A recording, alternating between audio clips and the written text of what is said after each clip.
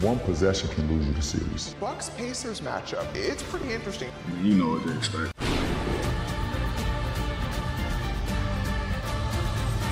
Game 2, officially the start of the playoffs, is now. Sixers and the Knicks. I really had the 76ers winning this in 7 because I really thought that Joel Embiid was 100% healthy. But like looking from game 1, you are already holding your knee. Brother, no sir. No sir. The Knicks got this for sure. The Knicks got this for sure. I don't think Joel Embiid can keep this playoff up. Like, especially with a series like this, where the Knicks are such like an intense team, they will fight for every board. Good scoreboard with the Knicks. Hey, check out the scoreboard tier list on my other channel. I might actually just post it here as well, but that doesn't matter. I was gonna say like, yeah, Joel Embiid cannot keep up this type of play, this type of intensity, and just strength. Nah, bro, not against the Knicks. Maybe against a lesser team, but no. Anyway, let's keep up with the basketball that's been happening. Like, look at this. Josh Hart is going right at Embiid. That's the reason. There's going to be adjustments made. They're like, yeah, go at Embiid. He has a bad knee. He can't. Let's try to work him on defense and offense. DiVincenzo coming off screens. That doesn't mean that Embiid still won't cook for, you know, like 30 points. But it's going to be very, very difficult to keep this type of play up, is really what the point is. DiVincenzo, interesting. So I always like to do this now in these game 2s. Is what did the coach do differently in this game than last game, game 1? Because game 1 is really just like the baseline that you have drawn out for your team to see what you can improve on, what you can maximize on. And so far, I'm seeing way more touches for DiVincenzo than last game. And also, they have made it very difficult for Jalen Brunson to score last game. Let's see if they can still do it this game too. Oh my goodness, bro! Like he's slipping and everything. Like. I don't know, man. I just don't know. Brunson? Like, look at this. Brunson still had the ball, man. This was like 4 people. This dude is strong as a motherfucker. Bro, I respect Jalen Brunson so much. Good kick out. You got to make that. Bro, you are selling Jalen Brunson. Jalen Brunson got to do everything by himself. He pumps Oubre, got to jump for it, and he still made the mid-range. Bro, Jalen Brunson is so... He's everything right now. He's actually everything. I've seen somebody put up a compilation of all the bricks that Tobias Harris shot from last game, and they were like, yep, this dude is literally the most wanted criminal in the history of the planet. Oh my! Is this McBride? Yep. Now, obviously, one of the most insane things that Tom Thibodeau loves to do. This is such a James Harden move, and I always say this when somebody shoots a step back. But like, let me just dissect this. Let's actually go back. Hold on. That tween. If you realize Harden does this every single bucket that he does. Watch this. He does 1, 2, 3, 4, and then he does his move, right? It might just be a drive, or it might just be a step back 3, and this just might be. I think the reason why that always works, because you have to look at Harden to actually understand what he does. Just look at a Clippers game and you'll see it. Like he do it like 3 or 4 times, and it's very apparent. I think the defender kind of like slows down because they don't expect Maxey to get that shift right there. You know what I mean? Like that shift that last between the legs, that kind of like changes the spin move. Anyway, I'm still talking about that move when we're literally in the second quarter. Let me keep up, bro. I gotta lock in. OG. I would assume OG has to put up some shots. He got like a low arc. It's not really, you know. He tried to get low. He tried to battle for low. I see, bro. Look at the way he's like jumping on his knee, man. Batum, you're not about to have a playing game. I'm sorry. Hey, Carmelo's at the game. Shout out to Carmelo. OG, pass it. DiVincenzo, good swing. There shot. Josh Hart. Yo, if Josh Hart can hit consistently 3 threes for the Knicks, it's about to be game changing. Yo, Tyrese! He loves that little English, bro. Alright, Carmelo, come on, man. We mess with you, but like, move away. Brunson with a beautiful shot. Embiid. The whistle is actually not whistling, if you know what I mean. That would have been a foul in the regular season for sure. Now this is a foul, and he banked it in. Come on, Brunson, dominate. Oh, damn. Look at DiVincenzo. He looked at his hand. He was like, damn, bro, that shit hurt. 10 points already. Hart! How many threes? How many threes did you shoot? No way. You gotta be kidding me. You gotta be kidding me, Hart! I told y'all he's gonna be, bro, if he can shoot these threes consistently, it's over for the Knicks. Every one of those points is hurting them. Good pass out to, yo, Brunson, good decision making too. I'm very impressed from Jalen Brunson. Like, honestly, I did not think he would do this.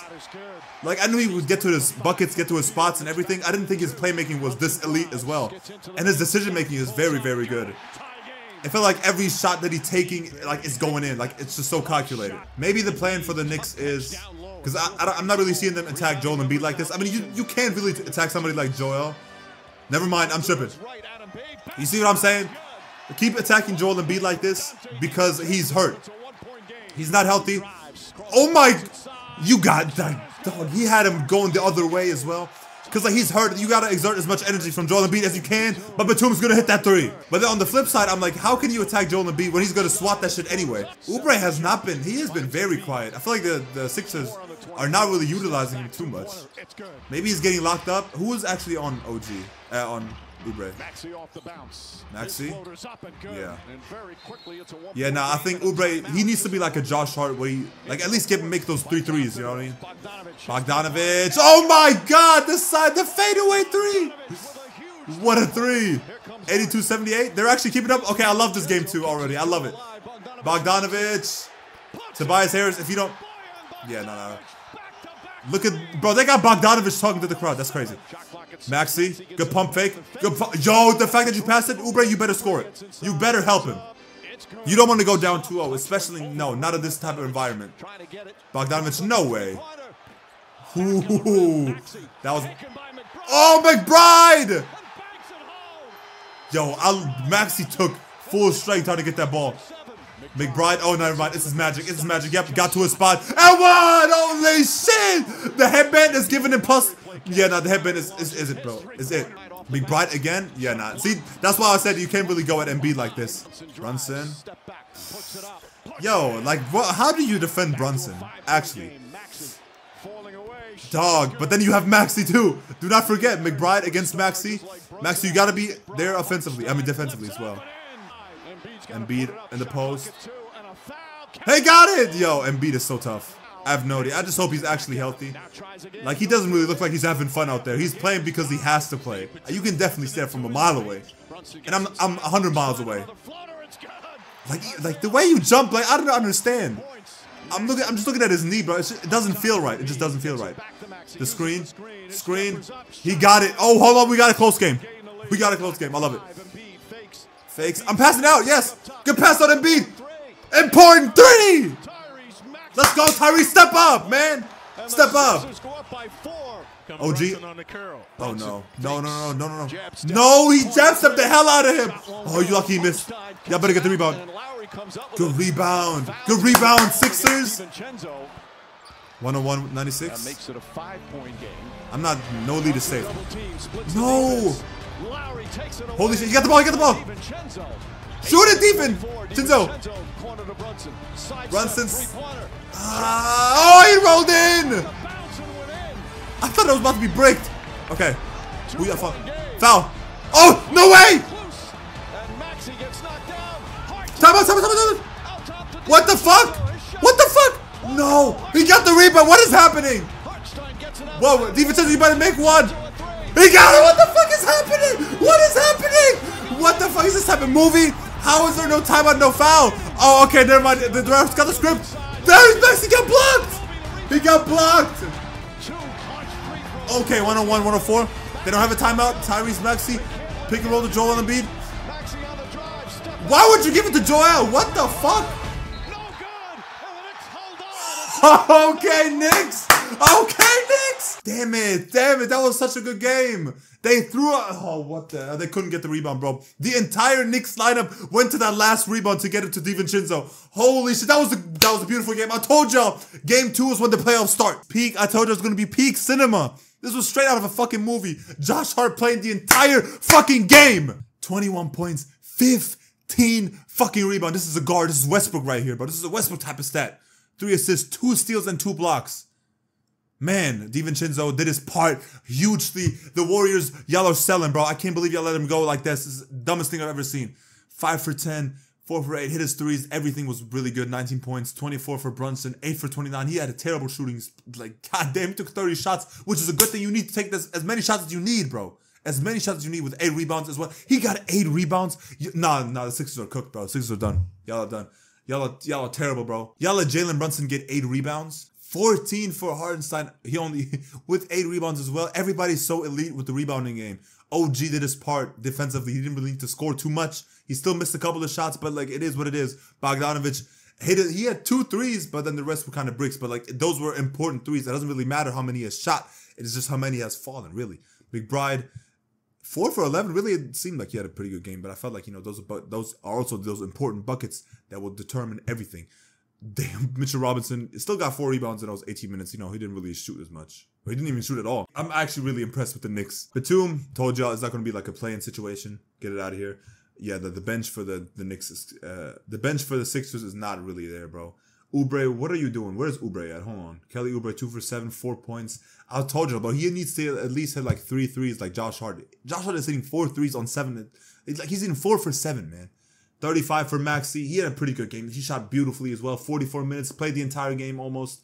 6 for 6 free throw line. 10 assists and 9 rebounds. Damn, everybody's just getting rebounds, I feel like. Or just they were just bricking. But they weren't really shooting that bad, I guess. 34 for Joel Embiid. He played 40 minutes. Like I told you, that knee is not really looking good. But he got 10 rebounds. Of course, what do you want to see? Okay, Tobias Harris still 40 minutes and he got 10 points. Like, I'm sorry, bro. He got 9 rebounds, I guess. But like, you were there to score. Specifically, you have to take low. You're supposed to be like the 3rd or 2nd option, bro.